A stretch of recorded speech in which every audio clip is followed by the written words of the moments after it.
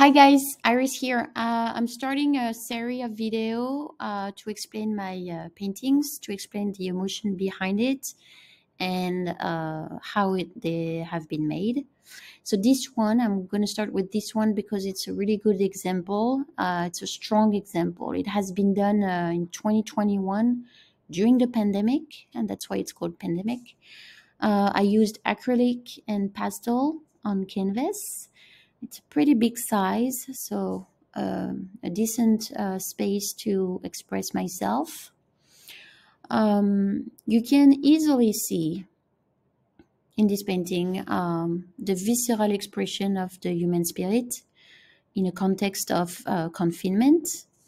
You can see the frustration, the anger, the despair, a profound restlessness.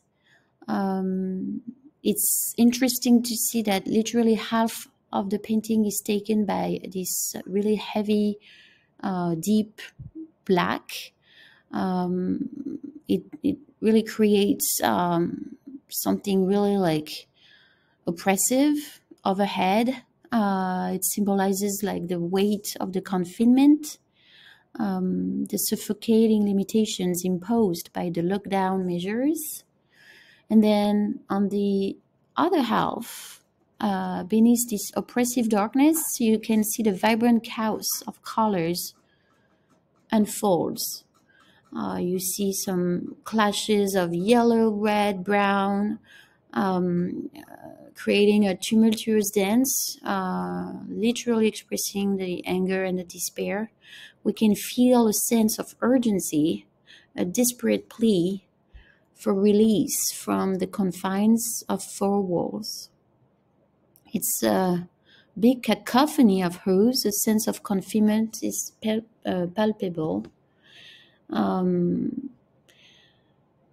is a profound sense of restlessness, a yearning to break free from the shackles of isolation.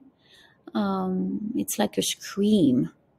It feels like a visual dichotomy between the heaviness of the situation and the scream inside me. It serves as a poignant reminder of the resilience of the human spirit in the face of adversity.